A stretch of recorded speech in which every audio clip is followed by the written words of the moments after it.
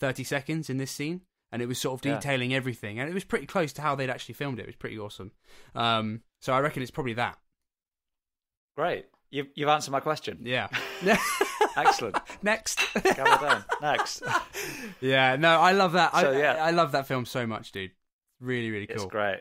Yeah, the cinematography and the actors they got for it are perfect. I mean, Tommy Lee Jones's face is just like, it's like a worn out leather cowboy boot, isn't it? It's just, it's like wrinkled and gnarly, and his expression is a scowl. Oh, it's so good. Yeah.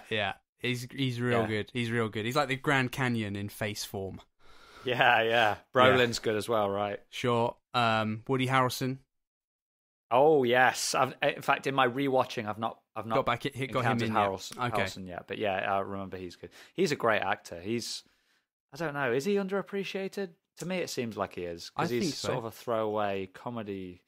You know, he plays a few weirdos, a few kooky characters, but he's actually a great actor. Sure. Have you seen him in the one with Kevin Costner recently, The Highwayman, where they're entrusted with the task? No. They're like, oh yes, I did. What am I talking about? Yeah, I have seen that. Amazing. Yeah. They've got to catch. Is it Bonnie and Clyde or? Yeah, no, it's not Bonnie and Clyde. Is. Oh no. No. They've got to catch some famous. No, it is Bonnie and Clyde. I'm pretty sure. Some famous villains back in the day. But it's the guy girl. I'm pretty sure it's Bonnie. Maybe it is Bonnie and Clyde. I think it is. Yeah. Because it breaks down. It gives you all the historical photos of the car at the end, right? Yeah. So I'm pretty sure it was Bonnie and Clyde. Okay, cool. Yeah, I think you're right. I could be wrong. You don't seem convinced. I think it was. I think it's because I watched another Bonnie and Clyde thing very, very soon after that, and I think I'm merging the two together. This is Netflix's fault, because they put a film out there, and then everyone watches it, everyone thinks it's great, and they think, oh great, we'll put all the other things related to that on there. So all of a sudden they blend into one. Do you know what I mean? Yeah. And they blow all their chips in 1 month. Yeah, absolutely. No, but I'm with you on that. That's a great one. Anything else you've been seeing? Oh yes, it's not a film, but I think we can still keep it in Film Club. It's the Unsolved Mysteries. Oh, Netflix. Wonder where you heard that about that from. Hey. Yeah. Cool. So yeah, anyone listening, I am I'm a true crime fan, true crime buff. Like anything to do with that, you know, the Serial podcast, all these Netflix true crime docos, you know, David Fincher films, you know, anyone who likes that sort of genre, like, really goes in deep with that sort of thing and just watches everything. But yeah, this is a series that Netflix have made called Unsolved Mysteries, and as the title suggests, they're all unsolved, and each episode is a different, usually a murder, or it's presumed that it's a murder that they haven't solved, and it's just like creepy, freaky things going on, and it's like, you know, you watch it and you go, oh my god, I can't believe the police didn't find this, or like they never interviewed this guy, or like, you know, you finish watching each episode and you've like got 100 theories in your mind as to what actually happened, and it's just, you know, it's just engrossing, basically, or just all these old crimes. Like, it can get a little bit gruesome, but if you've got a strong stomach, it's good fun. Great. No, it's I have seen, my partner loves it as well. I think you and her get on really well. Again, that's like, you have a lot of stuff to talk about with that, and I'm glad you do, because I don't. I probably text her more than you do. Yeah, I think you might. Like, oh my god, have you seen this new thing on Amazon Prime or like on Netflix? Whatever, it's so good. Oh man, it's I do enjoy it. Like I enjoy it a normal amount, I think, but it's not my favorite thing to watch in any way, shape, or form. And like, we were watching one the other day about UFOs. I think this is the same series, and same I've not series. seen that. That's the next episode that I'm going to watch. Sure. And it was pretty crazy. I won't tell you anything about it because you're going to watch it. But yeah, it's like, yeah, I don't know. It's not for me. Not for me. Nope, not for me. But that's okay. That's absolutely fine. That's okay for everyone else to have their own it leaves thing. the bandwidth for me, mate. Exactly. That's it. Exactly right. Nice. Cool, man. You've been busy with films, dude. That's good. Yeah. Well, yeah. Just that one film, and then a few episodes. Yeah, that's about it. I mean, it's not been long since we last spoke. So. That's true, I guess. Yeah, I think if I'd have seen anything more, there'd probably be a problem. Yeah. Wasting far too much time watching films. Sure. Dude, whiskey time. Oh. It's that time.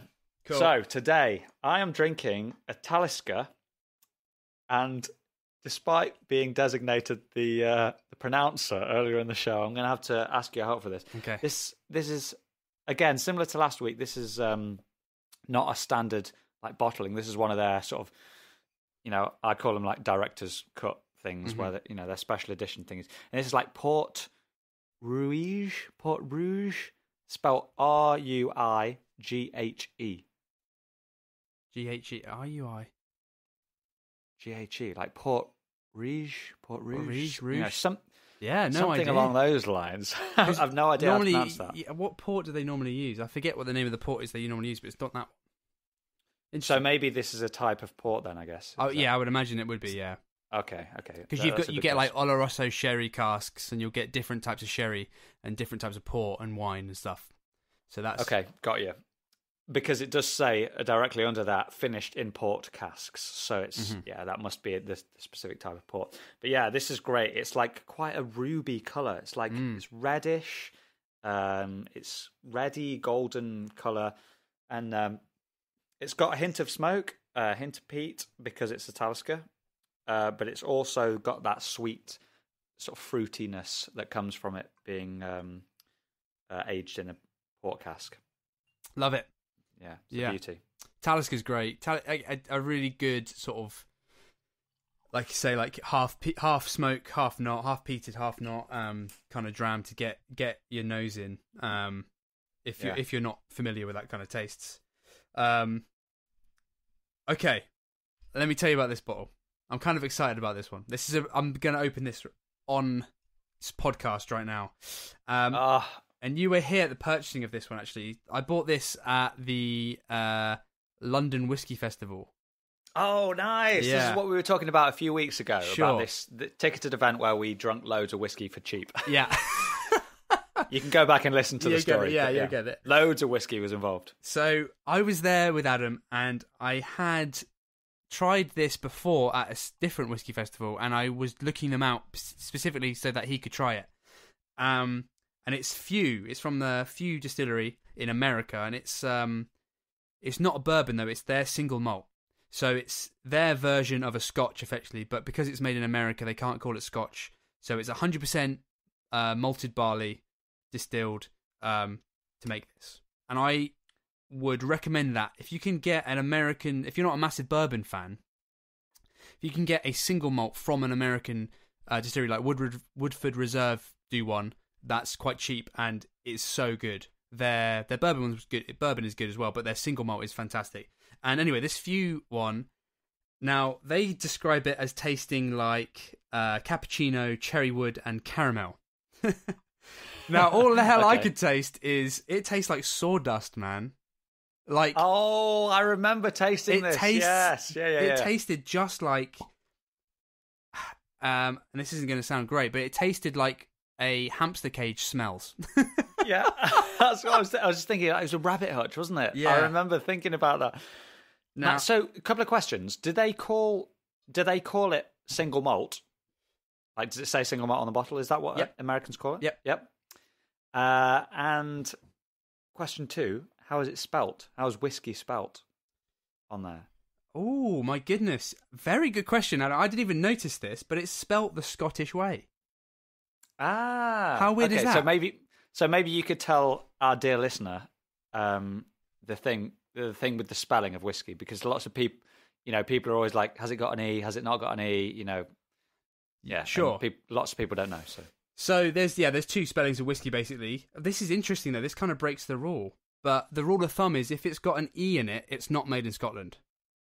So whiskey without an E it usually is Scotch.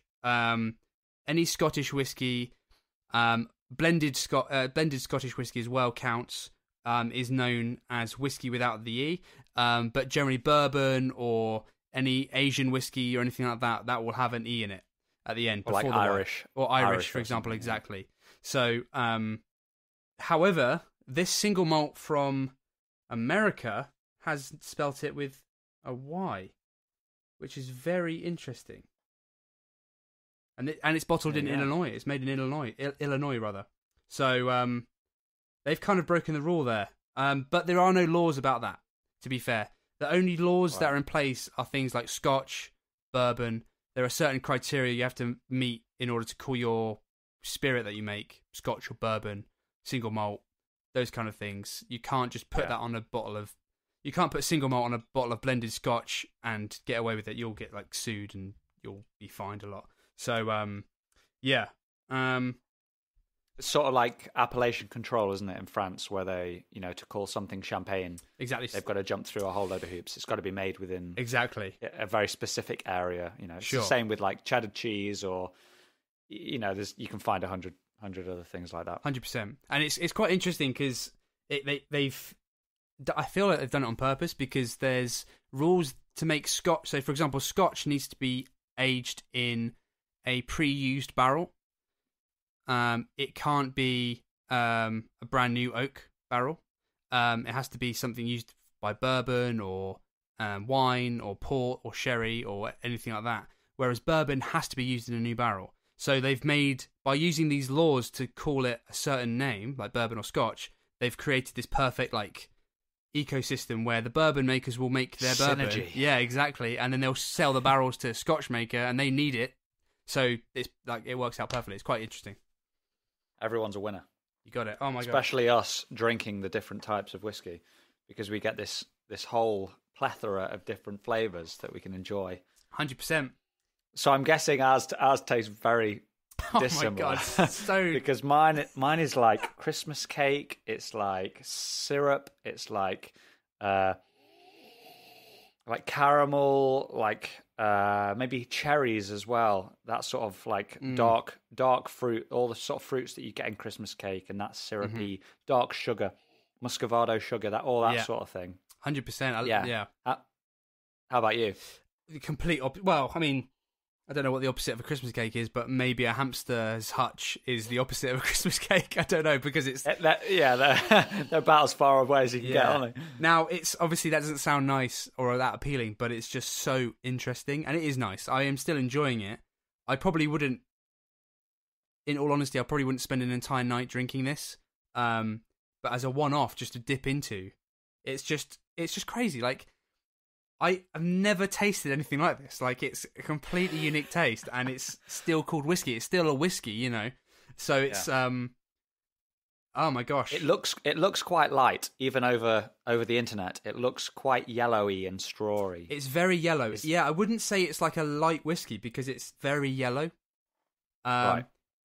And I don't know why, because it's not like, because you get those like a lot of Islay whiskies, especially the ones in the green bottle like Ardbeg or Lagavulin. When you pour them out, you'll see they're almost clear. They're very like almost water clear, whereas this it is super light coloured, but it's very yellow. Right. So I honestly don't know how this flavour has happened. But does it give any description on the bottle? No, as to how that's the thing. They just not in terms of how they got this flavour, but they describe it as cappuccino, cherry wood, and caramel. Maybe caramel. I could see it is quite a sweet flavour, but on the nose and the taste, especially the nose, but it's like sawdust. It's like the sawdust, not dirty after you've had a hamster in there for however long, but when you first put it in there. Yeah, anyone who's ever had a little hamster or a rabbit or something as a kid will know that smell. Yeah, surely when your mum tells you to clear out the rabbit cage or whatever, the hamster hutch. Yeah, and it's crazy. It's so, some people I struggle sometimes to get smells and flavors out of whiskey. That I can pick out specific flavors and notes from it, whereas this one is the easiest thing in the world. It's just sawdust. It's unbelievable. I love it. I cannot get over it. I love it so much. Nice. I guess it's the sort of whiskey that you would have in a collection, right? So if you're the sort of bloke that just has one bottle of Scotch in the cupboard just for when the mates come round or whatever, that's probably not the one you would go for. But if you had a handful, or if you had enough space to have a bourbon and a rye and a couple of different single malts, whatever, you might include this in your collection, wouldn't you? For, like you